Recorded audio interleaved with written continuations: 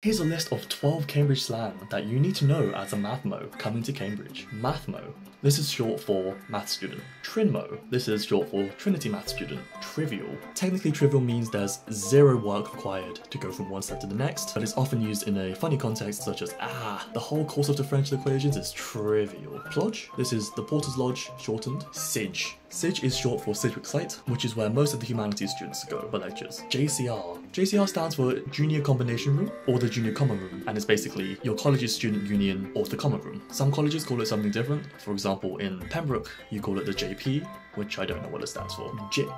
JIP is another name for kitchen in Cambridge for some reason. The backs. The backside of river colleges, such as the Queen's, King's, Trinity, John's. They're usually just large fields at the back of the college. Bops.